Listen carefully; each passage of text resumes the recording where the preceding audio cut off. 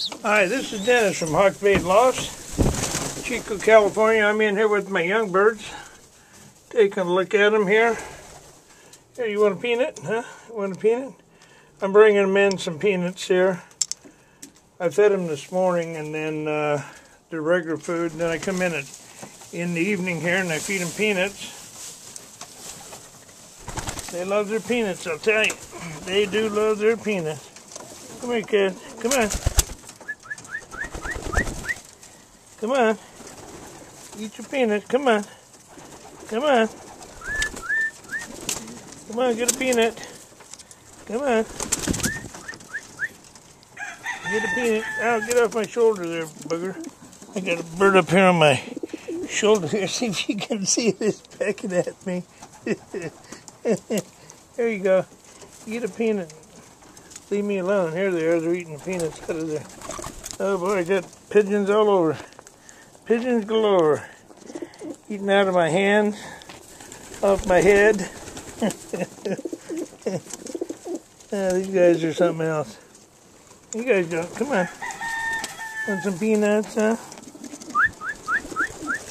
Come on down here, boys. Come on.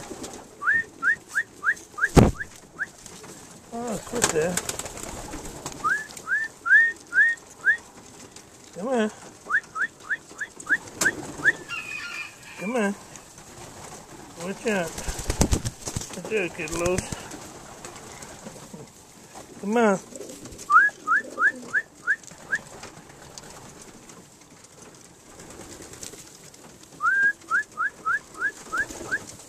Get your peanut. Come on. Some of them are still a little scared, but after a while they'll all be eaten out of my hand. If they want a peanut bad enough, they'll do it. Isn't that right, kiddo? Come on, have a peanut. Come on. Come on. Put a few peanuts up here for these guys. Get them used to these peanuts. It's good to get them used to eating peanuts when they're young like this, and then you can really train them good with these peanuts. They'll almost stand on their beak for you. As you can see, I got straw in the bottom of my pigeon loft here, young bird loft here, and the reason I do that, I've taken it out of my breeding lofts and stuff, but I do it here because it seems like every pigeon wants the top perch, so they'll fly up there, they'll fight, and then one of them will crash down. Well, with 3 to 4 inches of good straw, they don't get hurt. They don't dent those keels. And one thing I don't like is I don't like dented keels at all.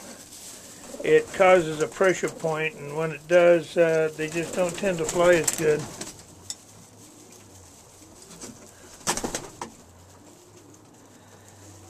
Come on, girl, have a peanut. Have a peanut. Oh, I got one pecked me in the back, and one on my shoulder.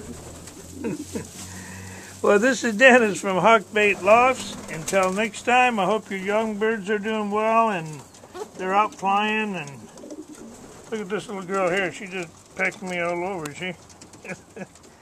She's a crack up. Like that. Here you guys go.